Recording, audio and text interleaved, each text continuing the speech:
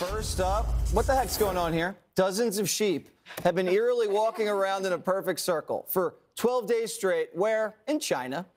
Now, is it aliens? We don't know. Have they been brainwashed by the liberal media? We don't know. Nobody seems to know while they're walking in circles.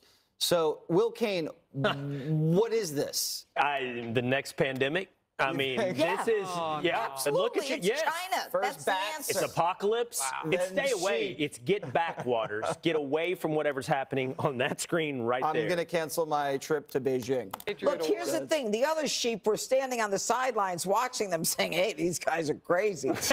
They could either provide an explanation for the increasing number of sightings that we're seeing, or it could reveal some more information about new encounters. The question really is how much of it is going to be declassified. Meanwhile, Mark says he was told his report is going to be included in that review for Congress, and based on other pilots he's been talking to, he is convinced dozens of commercial pilots are going to be coming forward describing the same kind of lights flying in that racetrack-like pattern in the direction of the Big Dipper. The craziest part of his story, he says, is he saw a shooting star during all of this that was coming in that direction too, and he's like, oh my gosh, there's a shooting star happening as well, and then that shooting star joined in the pattern that those other lights were flying, something he's never seen before. Whoa. Dozens of pilots can't be making this I up. know.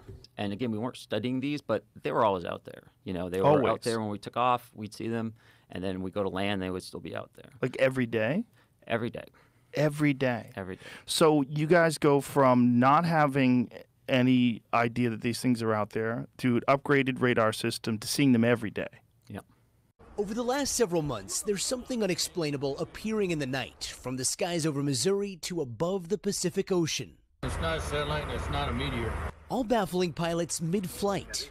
I don't know what the common denominator is, but it's always at the bottom of the Big Dipper. Mark Holsey is a former F-18 fighter pilot.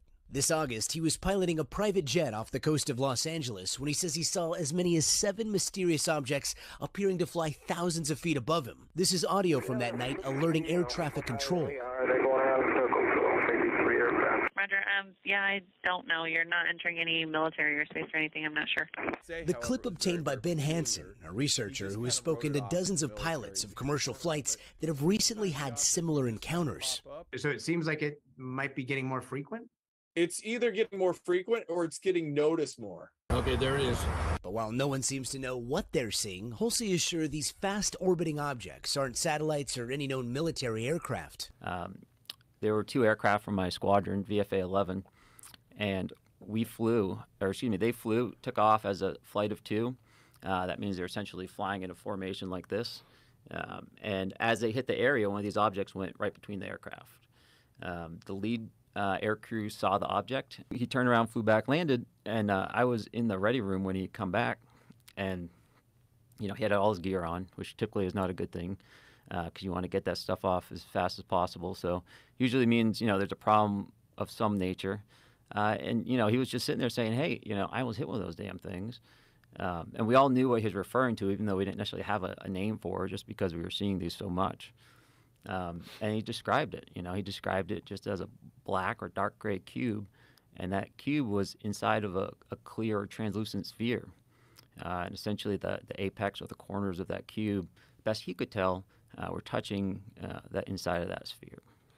And that description mirrors many of the descriptions that people have had of these, whatever you want to call them. Whether they're calling them UAPs now for some strange reason. UFOs is I don't know, does it have a dirty connotation to it? And is it tainted because of so many crazy people talk about UFOs? Is that what it is? It does come with a lot of assumptions baked in. Yeah, it baked in. So that's something, but whatever it is, that is a design that people have reported seeing before.